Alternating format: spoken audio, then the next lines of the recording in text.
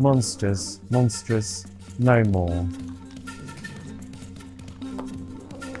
Once upon a midnight dreary, beneath a moon so pale and airy, monsters gathered around a table wide.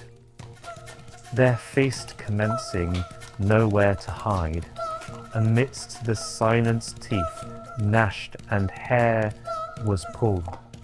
Each creature with its own plate, manners annulled.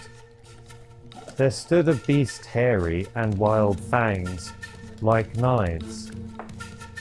Next to a cyclops with one eye, quite polite to our surprise. The hairy beast rose with a clatter. Friends, it bellowed, let's see who can eat platter after platter.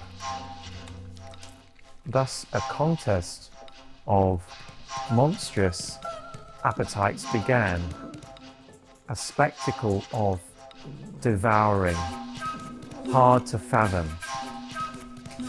The mummy dined with leisure, as if time had no end, while the blob consumed all, each morsel it could rend. The cyclops ate with fervour, its single eye gleaming bright, and the hairy beast devoured so much, a wondrous sight. For these creatures, though fearsome, proved harmless that eve, their ferocity restrained, like a jest with reprieve.